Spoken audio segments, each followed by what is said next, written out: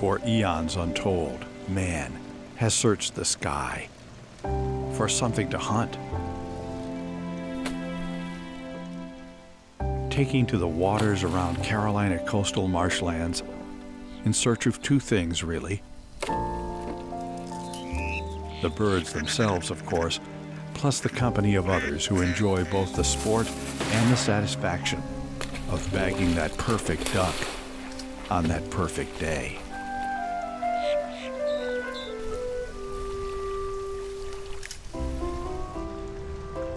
In the early part of the 20th century, it was common practice for wealthy northeastern businessmen, accompanied occasionally by their ladies, to put aside their work and travel to an exotic locale, like our state's Outer Banks, where they could relax and commiserate with one another while embracing the bounty of their success. The destination, they found, was well worth the journey, the distant splendor of the waterfowl hunting grounds around Currituck Sound. The Outer Banks was so wealthy with birds that they were shot and transported back north by the boatload. Occasionally, one of these northeastern businessmen became so smitten with the rich natural beauty of the banks that he decided to stay on.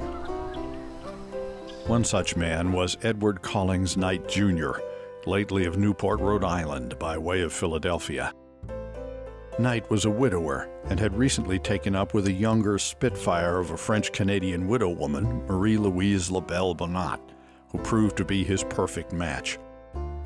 And together they proved a perfect match for a spit of land within sight of the famed Currituck Light. In 1922, the Knights began construction on a 21,000 square foot, electrified, 15-bedroom, Art Nouveau-inspired residence they simply called Corolla Island, after the nearby village that had arisen to serve the hunt trade. They named it Corolla Island for a couple of reasons. One, they didn't want people to think that they were building a hunt club. This was not a club. And the other reason was they literally created an island around the building. They brought the spoil up and built the land up a little bit so that the house wouldn't be right at sea level. They dredged the sound and put in a couple of canals. They put in a boat basin so they could build the boat house. And believe it or not, they put in a 6,000 square foot basement, which was very unusual and still is today to have a basement on the Outer Banks. While digging around in the sand, workers discovered two near-fossilized halves of a huge whalehead, evidence of the many such creatures taken from the region during the 19th century. Thus, the name Whalehead Club. In some ways, the Knights' substantial home and hunting retreat was indeed an extravaganza, said to have cost $385,000 back then. It was steel-framed and constructed on pilings pounded deep in the earth, and the walls were 18 inches thick. Certainly no hurricane or nor'easter was about to huff and puff and blow this house down. There are 18 dormers, each with a striking view of the Atlantic or the Sound, and 5 chimneys. The Knights also had the first elevator on the Outer Banks. It was used as a dumbwaiter. Guests of the Knights could place their baggage on the elevator and have it whisked up to their floor, where a servant would deliver it to their bedrooms. There were 4 guest bedrooms, known for their colors, the lilac, green, blue, and pink rooms. All separate rooms, all with their own bathrooms, which was very unusual for this part of Currituck County.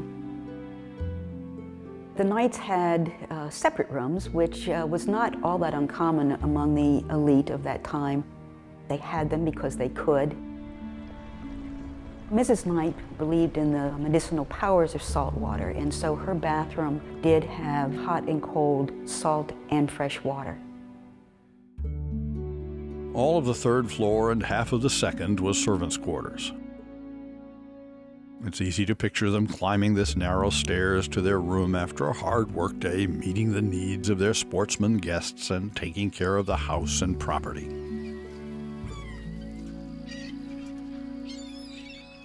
The boathouse served, of course, a very important role. Some of the local people that the Knights hired were hired as marsh guards or as guides. And so the guides would go to the boathouse early in the morning,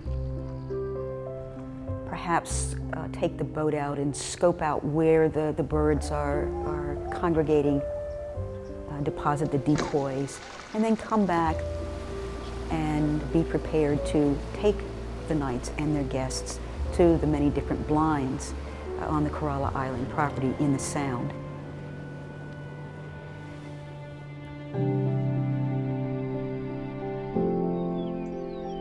Knight had an eye and a passion for residential architecture. He chose an elegant Edwardian style for their new North Carolina residence, with hints of the French-Canadian homes that Marie-Louise had admired as a child. The combination proved to be simple and graceful. The home's long, straight lines were softened by lovely Art Nouveau curves here and there, and enlivened by splashes of color. During the restoration, we were told that the exterior originally was painted yellow. We were all shocked by that. And we forget that Art Nouveau loved color. Marie-Louise loved Art Nouveau and couldn't imagine creating a home in any other style. Her home in Middletown, Rhode Island was filled with Art Nouveau architecture that she had purchased. And so they brought the Art Nouveau elements down here and literally built the house around the Art Nouveau. The dining room shows the care that went into designing and decorating the home.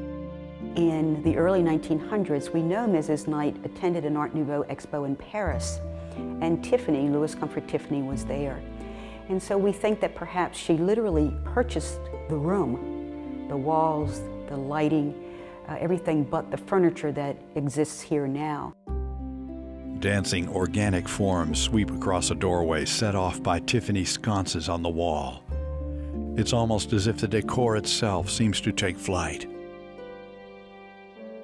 A view of the Sound through the dining room's slender, Tiffany-inspired windows almost makes you believe that you're sailing on a ship.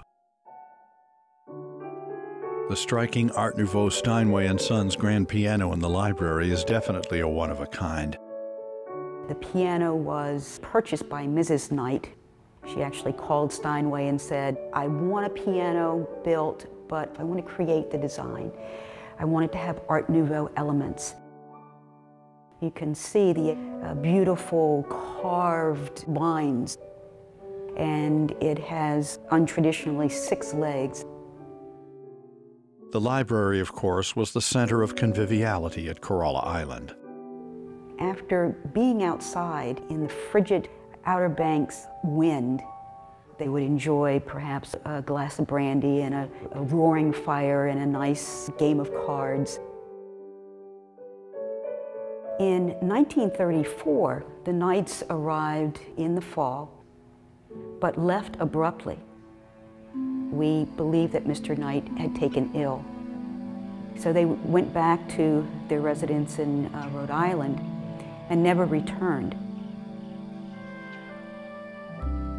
After a succession of diverse owners and uses, the home that would forever be known locally as the Whalehead Club, with its 2,000 acres of sea oats and sand dunes, was left to the elements and began a long period of neglect. And finally, some 60 years later, somebody began to care. It was just in terrible shape. And Currituck County officials in 1992 had the foresight and the vision to purchase 39 acres of land and the very badly deteriorated Whalehead Club itself for the sake of preservation. A group of volunteers formed the Whalehead Preservation Trust in 1989 to oversee a multi-million-dollar renovation of the house and property.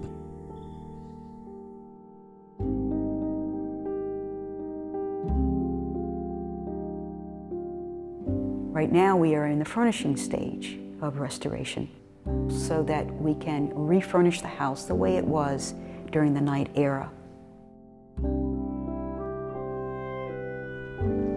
When the light slants a certain way, perhaps glowing through the clouds of an evening storm building over the banks, it's not difficult to imagine Edward or Marie-Louise watching the gathering darkness from their dining room window, not knowing that their future together in their dream home would soon be cut short by his advancing age, not knowing that their house would live on. It would be good to be able to tell them that their beloved Corolla Island will continue to stand foursquare against the elements, as long as someone cares, even half as much as they did.